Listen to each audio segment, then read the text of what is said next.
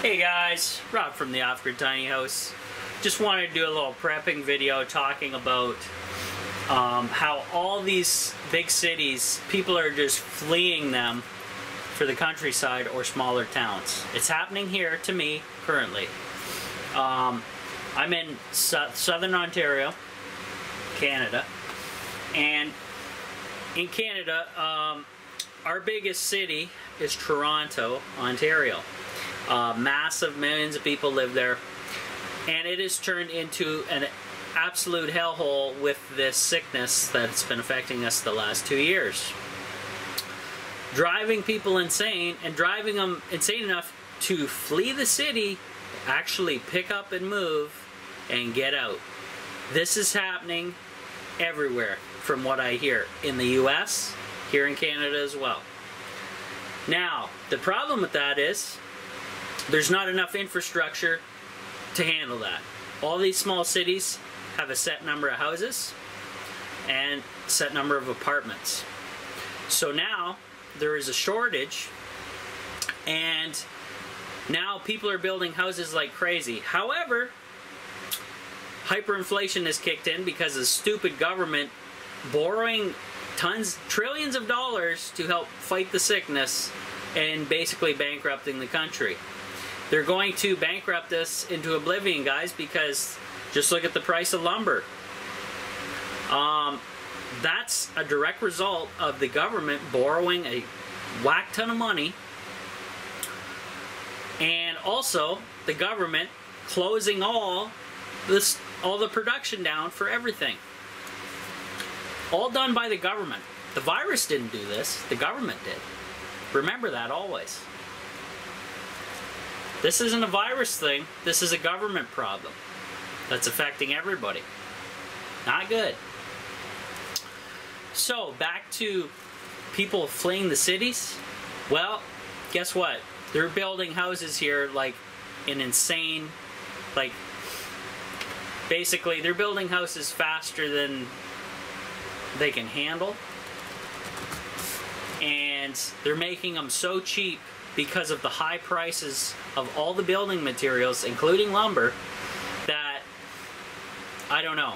I wouldn't be paying $500,000 for some of the crap I've seen them put up. And I don't have that anyway.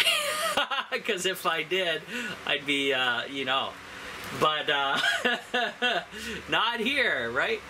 But, anyways, this is getting insane, guys. And like in my previous prepping video, I'm going to suggest everybody isolate themselves from this system as much as possible. What do I mean by that? Becoming self-reliant, self-sustainable. Make your own power. Grow your own food. Take care of your own water and sewage. Whatever, I don't care how you do it. It's important that you start doing it and learning about it and doing it pronto.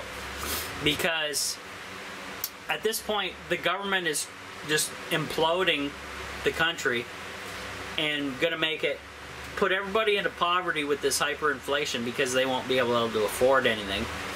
And it's insane, guys. This is what we're dealing with. This is the new reality. This is their new normal that they're talking about. Build back better. It's more like build back retarded and implode the country. Well, it fits for the Bonehead administration, because that's exactly what it is.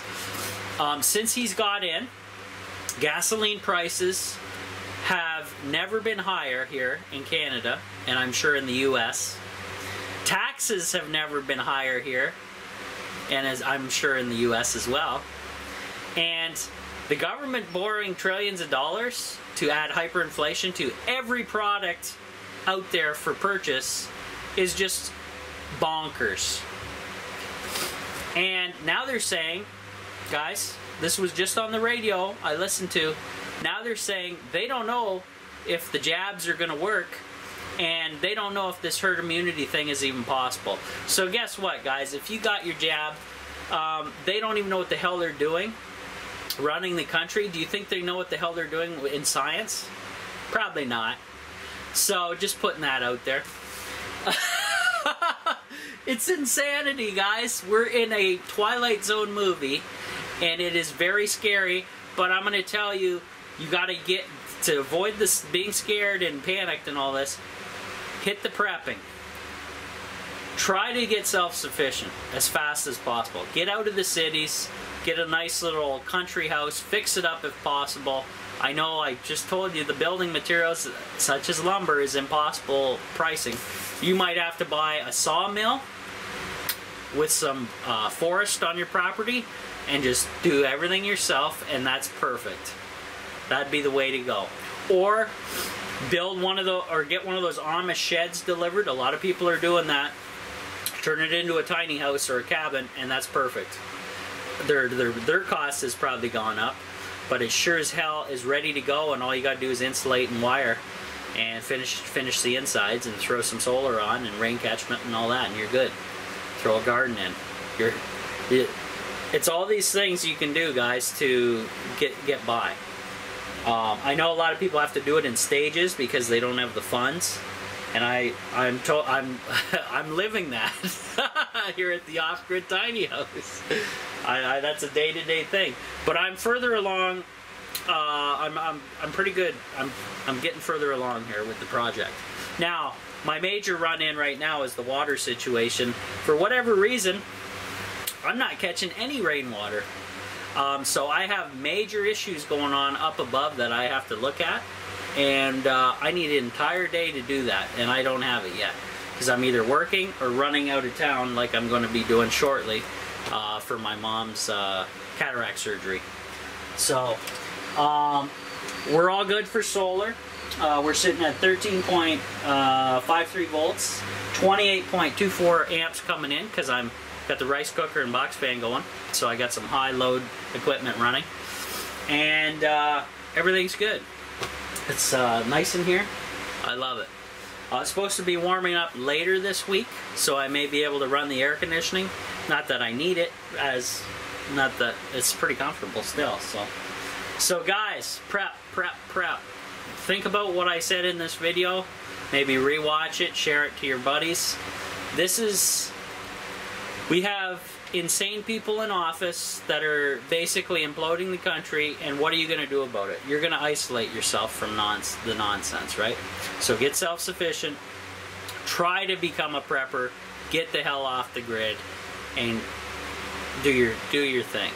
If you can't do it, you can't do it, and we'll see you in the next life. But other than that, we'll see you guys on the next one.